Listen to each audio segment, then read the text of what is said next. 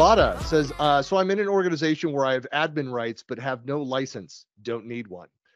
There are two others that have licenses, and I want to install Microsoft 365 on their computers, but they don't have admin rights. When I log in as me, I cannot download M365 because I don't have a license. When I log in as one of them, I get the message that they have no access to that page in Admin Center. So how do I do this? I think we chatted about this a little before. Yeah. I don't think they're going into the right location because exactly. a standard user doesn't go into the administration to be doing download. A standard user, if they've got 365, it's literally right there as part of their main login page to go download Office directly from their main page. Yeah. Or they can go into their own account.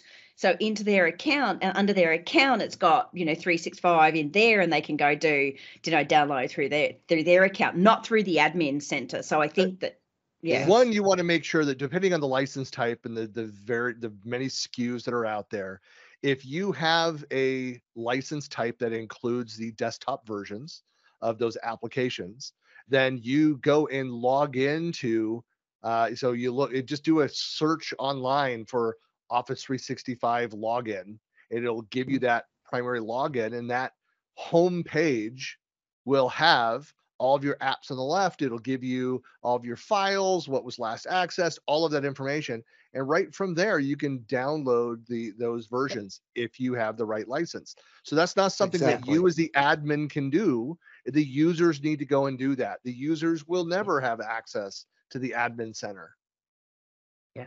Hence the name. The easy way to find out is everyone's got an account as part of your organization. So if you click on the profile picture, it's at the top right-hand corner, and then you go view account. So everyone's got it. If they go into the view account, so you're not going in through the admin portal. It says my Microsoft account right under. Yeah. So if you go view the account, well, it's my Microsoft account.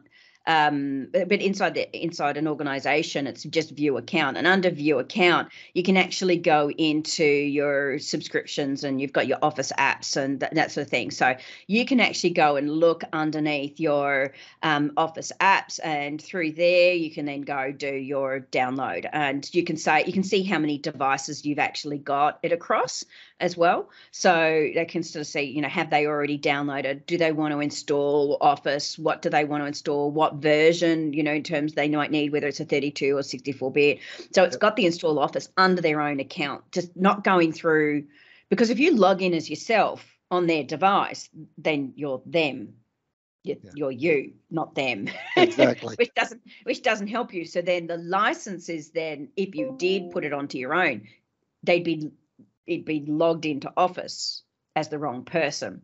Right. You could, if you had a license to yourself, log yourself out and then get them to log into Office, because they're recognised as a user in your organisation. So you could do that if you also, as an admin, had the license, but he doesn't. So I wonder if the other issue to this is that what they mean by is they don't have admin rights is they don't have admin rights to their machine.